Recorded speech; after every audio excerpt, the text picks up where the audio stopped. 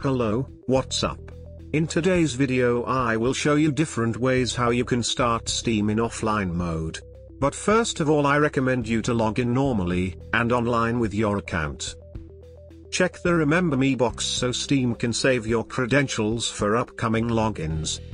Finally click Sign In. If you now want going completely offline, click Steam on the top left corner. Here select Go Offline.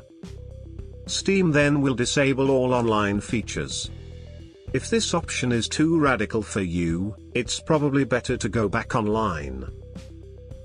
Then click Friends and Chat on the bottom right corner, which opens the chat window. Here click the down arrow at the top next to your account name. In the drop-down menu choose Offline. This only removes the chat function, while all other online functions will remain in place. This option will be permanent, until you change it. Another option how to log in offline is to just turn off your internet connection.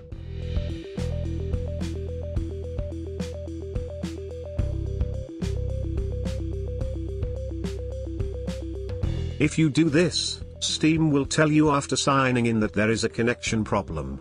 Simply click Enter Offline Mode here, and Steam will start in offline mode. The obvious problem with this way is that this option disables your whole internet and that it isn't permanent. To always start Steam in offline mode, we have to modify a file in Steam's config folder. I will show you how to find it. Open your C drive in the Explorer. Open Program Files x86. Scroll down until you find the Steam folder. Here open Config folder. Now right-click the login users.vdf file and open it with a text editor.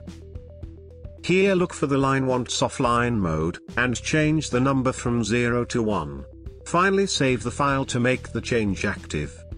From now on Steam should automatically start in offline mode every time.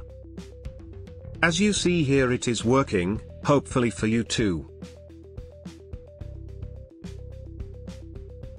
That's it, we are done here. I hope the video was helpful for you. Thanks for watching.